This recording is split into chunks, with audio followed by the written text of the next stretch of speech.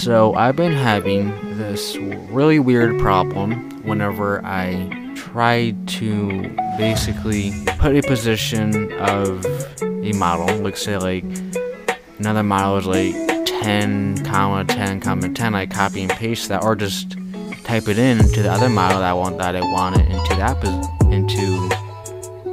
that position, and I do that display in other parts and other models that aren't even selected in the thing I'm trying to position. Somehow it moves. I'm not sure how to fix it.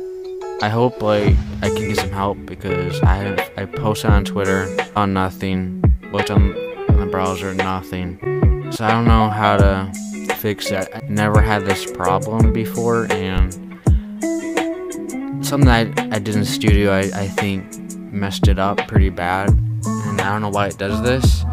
And I can put the coordinates in, and they don't do the same as what happened before, and I have no idea how to fix that. If any developer or someone that can like help me on fixing this. And this is why I don't use Studio, because Studio wants to be a piece of garbage and not work for me. But that's basically it.